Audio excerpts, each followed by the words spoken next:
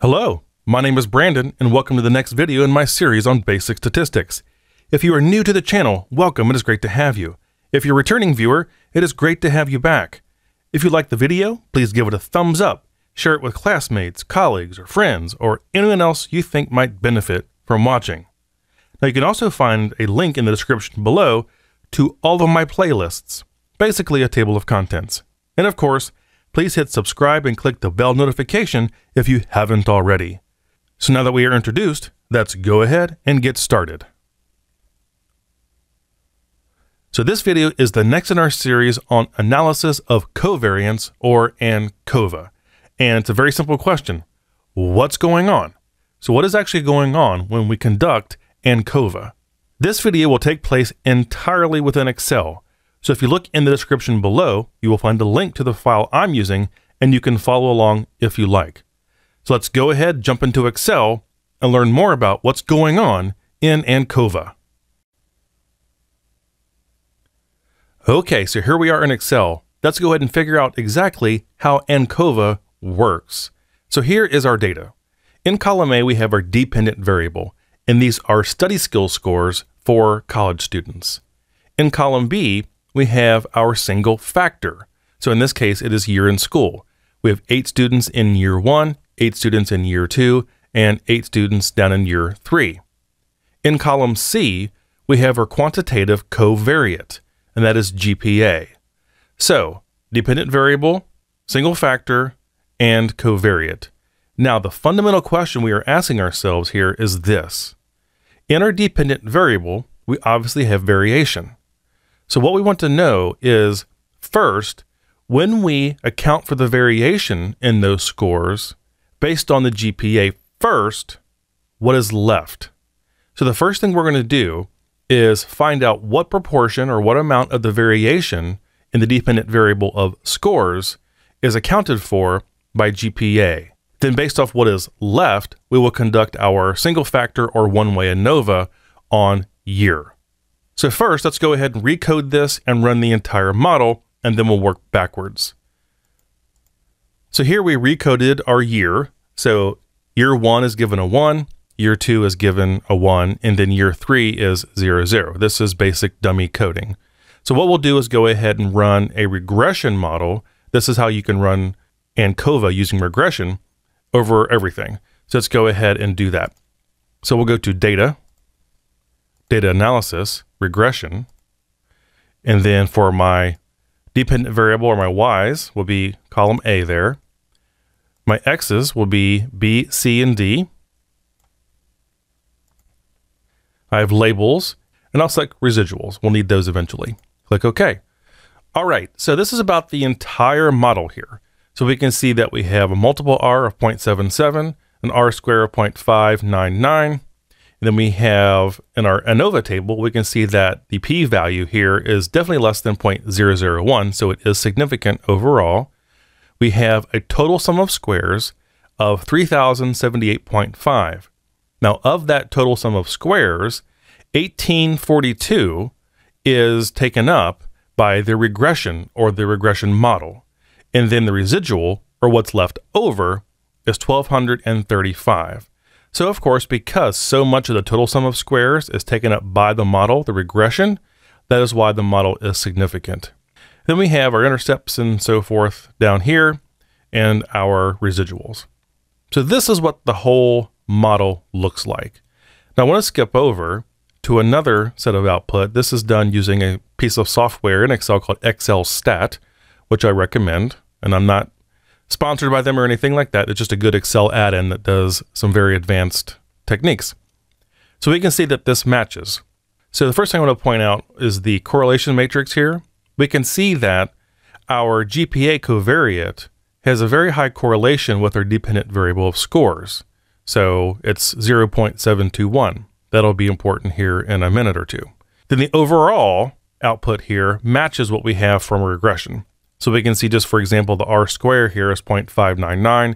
If you remember, here it's 0.599 as well. So everything matches up. And then down here, we can see that our F is 9.942. Our p-value is the same. Total sum of squares is the same. And the way our sum of squares is allocated is the same. So everything here matches. This is just using a different piece of software to get the same basic output, and of course it gives a lot of other information. All right, so that's sort of the big picture. What we're going to try to do is figure out how this works piece by piece. So here is another set of our data, and we're going to do this piece by piece because I want you to see what's going on under the hood in ANCOVA. So remember, I said the first thing we need to do is figure out what proportion or what amount of variance in our dependent variable of scores is accounted for or taken up by the GPA alone. So the way we can do that is just using regular regression. So we're going to perform regression using scores as our dependent and GPA, the covariate, as the independent. We're going to ignore our year for right now. So we'll go to data, data analysis, regression. We'll double check to make sure everything is selected correctly. There we go. And then our X range, in this case, is just GPA. We'll put our output in F1 again and residuals as well. We'll need those. Okay, so here is our summary output. The first thing I want to point out to you is look at our multiple R right here. Well, we have seen this number before. So 0.721 is the same as the correlation between GPA and scores that we have in our correlation matrix over here. Let's go back. So what I can do is actually use Excel's correlation function here. And we can use the scores for one of the arrays and GPA for the other array. And you'll see that we get the same thing. So this all checks out. It matches our other output, and the multiple R is, of course, the same as the correlation when we're using simple regression. R squared is obviously just that squared. So 0.7212 squared is 0.52016. Now, if we go down to the actual ANOVA here, we can see a few things that are interesting. First, we can see that the p-value is very small. It's very, very small. We can see that the f-value is high. If we look at the total sum of squares, it's 3078.5 again. That's the same as we had before. We can also see here that of that 3078.5, 1601 of that is taken up by the regression or the model we're doing. So that's why this is significant. So we should pause here and ask ourselves, why is this really important? Well, what we have done here is shown that just GPA alone, all by itself, ignoring year completely, that accounts for over half of the total sum of squares in the entire model. So pretending year doesn't even exist, we have already accounted for 1,601 of the total of 3078.5. So what intuitively do you think that's going to tell you about the effect of year? Because we've already taken up so much of the total sum of squares using GPA. So I would say that our hypothesis here is that once we've accounted for GPA, year isn't going to make that much difference. All right, so how can we go ahead and do that in the next step? Well, remember I said earlier that the first thing we're going to do is find this, which is how much variance in the scores is accounted for by GPA.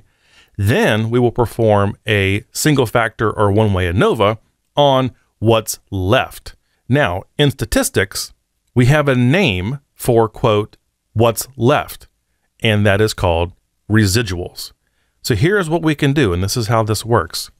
What we can do is go down to our residual output here, and we see that for all of our observations, we have a predicted and a residual. So what we can do is, just for the sake of making sure it's easy to see, I'm going to color code these a little bit, so bear with me.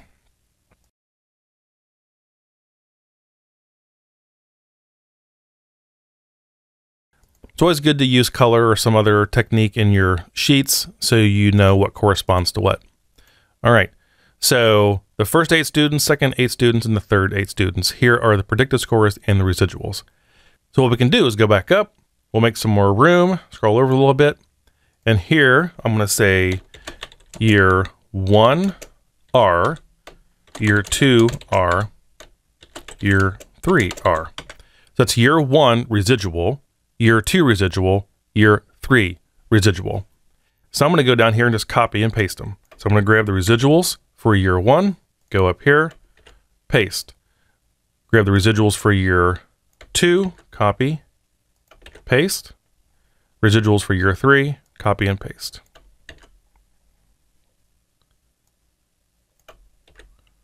All right, if I wanted to, just to keep everything nice and tidy, I can just shade these in really quickly to make sure I keep them straight in my mind.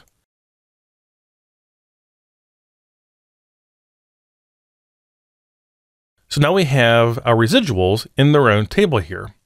So now what we're going to do is just conduct a simple one-way or single factor ANOVA on the residuals. Now, watch what happens here.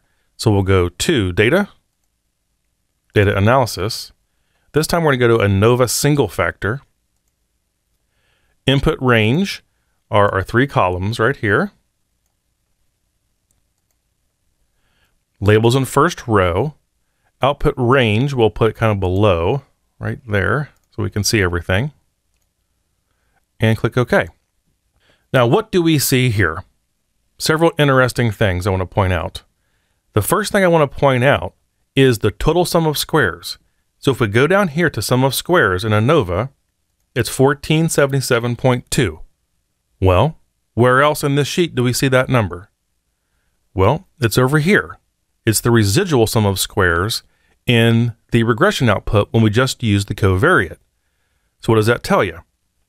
The covariate accounted for 1601, the residual, what's left over, 1477, and we can verify that in the total sum of squares over here for the ANOVA on the residuals, 1477.2. So we kind of took the residual sum of squares over here on its own and did our single factor ANOVA. Now, what are the results? Well, we can see here that our p-value is 0.155 approximately. Well, of course, that is much greater than 0.05, which is the value we would use to determine whether or not that is significant or not. And if we look at our sum of squares here, we can see that the between group variance, which is the variance between the years, is only 240. But the within group, within the years, is much higher. So there was much more variance within the groups than there was between the groups. And of course, that's why we can see here that our p-value is not significant. And that is what we're doing fundamentally under the hood when we're looking at ANCOVA. So we're conducting regression on the dependent variable using the covariate or covariates first, figuring out how much of the total sum of squares is accounted for by the covariate or covariates. Then we perform the ANOVA procedure on the residuals over here on the side. And what that does is it gives us the overall model that we had before. So here was the overall model. We can see that what we've done here is everything at once. If we go to this fancy output here, everything matches. If I go down to our model parameters table altogether, we can see here that the only thing that was significant was GPA. All right, so that wraps up this video on ANCOVA. And I really hope you have a better understanding of what's going on under the hood fundamentally when we are conducting ANCOVA and why we would want to conduct ANCOVA. So we take one or more covariates, look at how much of the variation in the dependent variable they're accounting for, and then, and only then, can we figure out to what extent our factors have any differences among them with respect to the dependent variable. So I hope you found this video helpful, informational, and insightful when you're really trying to understand more what's going on under the hood in statistical analysis. So thank you very much for watching. I really appreciate your time. I wish you all the best, and I look forward to seeing you again in the next video. Take care. Bye-bye.